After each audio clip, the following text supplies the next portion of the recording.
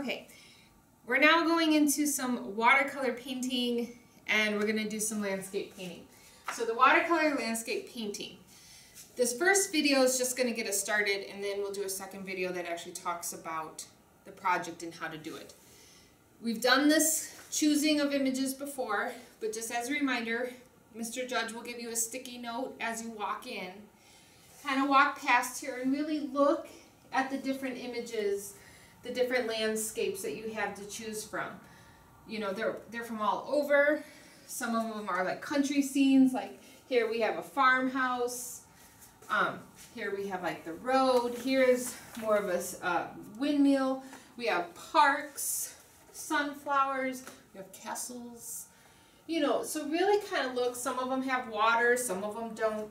But really kind of look and think about what is the image you want to do.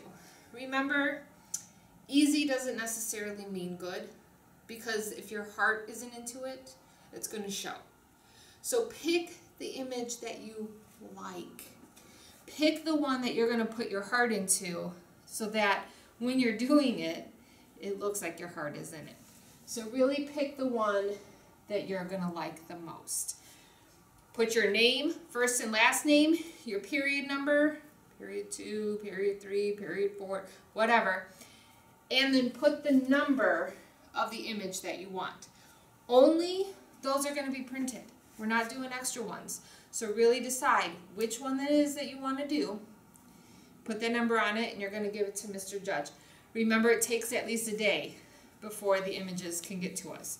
So keep that in mind. So that's how you're going to start this out, is by picking.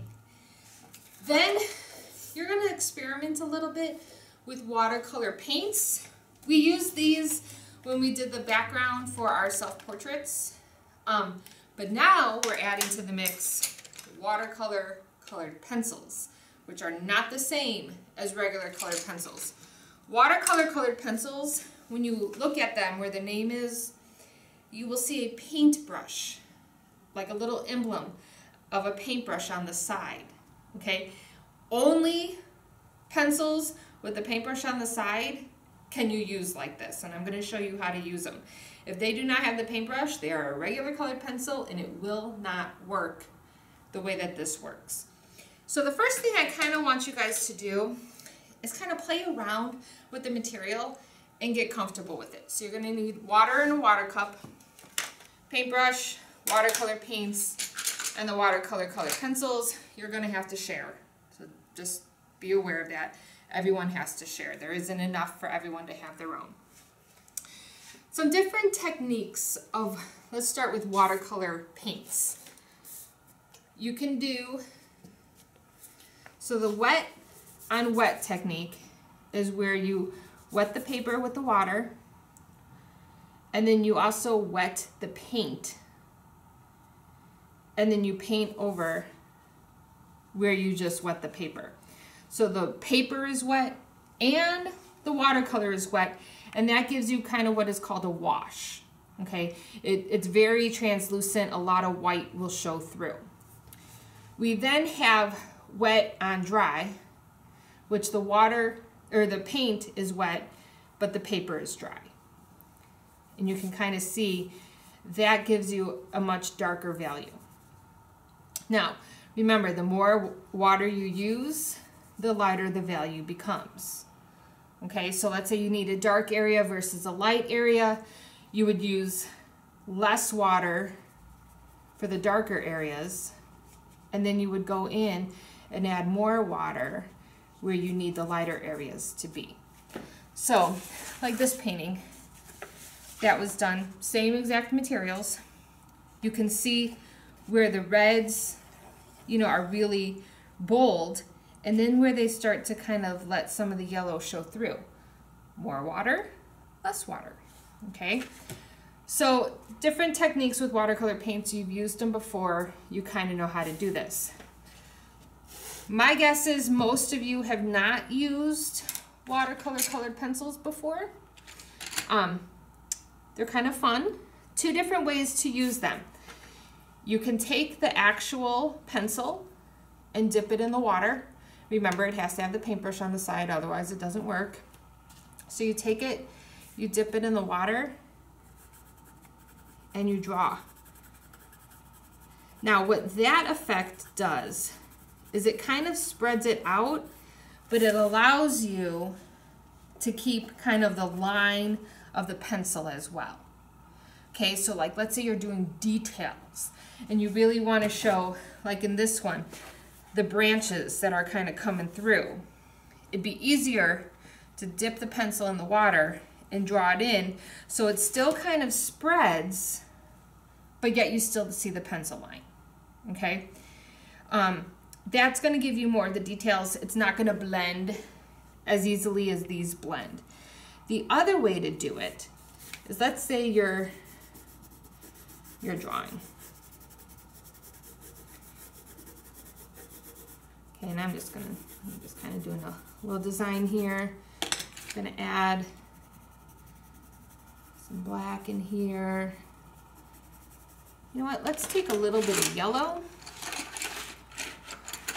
Get some complementary colors going. The violet with the yellow. Add some of that at the end. Then what you do is you take the paintbrush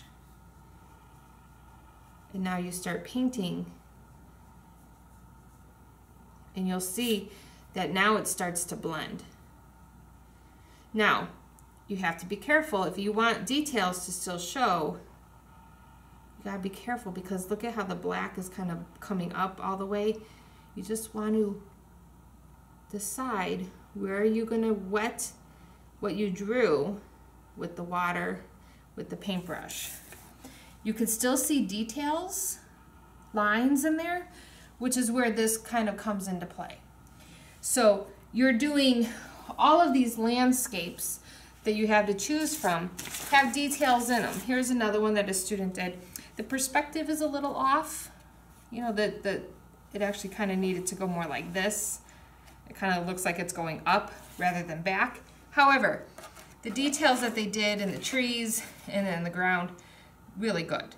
You know, they did some of the splatter that we did with our self-portraits. Remember, for splatter, you kind of run your thumb across, and it kind of gives you that little splattered look kind of thing.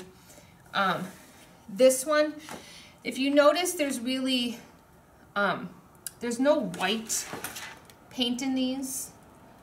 There is white in the watercolor colored pencils, but you can't really paint whole areas with that. So in this image, there is white left. They actually let the paper show through. So if you have a really bright white area, so let's look. If you look up here, this is number 24. Okay, this is the one that they did. In this area, it's bright white. Since we don't have white paint, they actually left that area with no paint in it. They did leave some of that paper show through, so it's pure white. But to get this where it covers the painting in the background, they used some of the watercolor colored pencil and actually drew right over the top of it. So if you get up close to it, and these will be hung up so you can see, and if you want to get up close, you can actually see some of the white of the pencil. Okay, so you're going to have to really think about what colors are you using? How are you using them? Where do you need the detail? Where do you need it to be a wash? That's why you get both of these materials. You get both the watercolor paints to do big areas and backgrounds, and watercolor colored pencils to do details, to get those small areas. This one I did, and I wanted to show you because, again, you know how I talked to you guys about your signature? Nobody ever taught me about that. This, nowadays, I would have like written it over here. I would have just put MS instead of this, so that's kind of like a sore thumb. So let's ignore that. I did this in 1992, okay? I was in junior high when I actually did this painting. But, so we have details in it, and then wide areas of color, and areas of like the blue watercolor paints in the background, and then the tan for the sand, and the browns for the trees. and yet for the leaves, we have details so that we can still see them. So play around a little bit with the materials. Try it out. See what the different colors look like. When you draw it on, take some of that and see. Well, that really kind of blends in. It gives a nice soft peach color. How about the orange? What does the orange look like? And what about if I did a line? You know, well, that area kind of all blends in. My lines still show. You know, play around with it. See what it looks like. See how you did a painting part of it here. Let's use orange. And now you go back and you draw on top of it. Now keep in mind, the more wet you get the paper, it's going to kind of bead up on you. Some of the paper might kind of get like pilly, meaning like you can feel it. It just happens because water and paper don't necessarily like each other, but that's okay. And then you can go back in and see how does that look if you use the watercolor pencils on top of the areas that you just watercolor painted. You know, play around, see what you want. Think about the image that you've chosen and what do you need to be able to do. Like if you did this one, number 12, you know, you have these kind of brown gray stairs with all of these red leaves on them. Okay, so we take the black, but we need to do a lot of water so that we kind of start to get that gray, you know, and then we have to do all of our leaves, which are our reds, you know, and our oranges in there. So play around and see how does it work. Would it be better to do like the little colors of the leaves?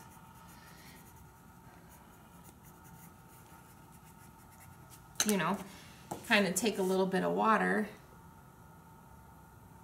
and fill that in.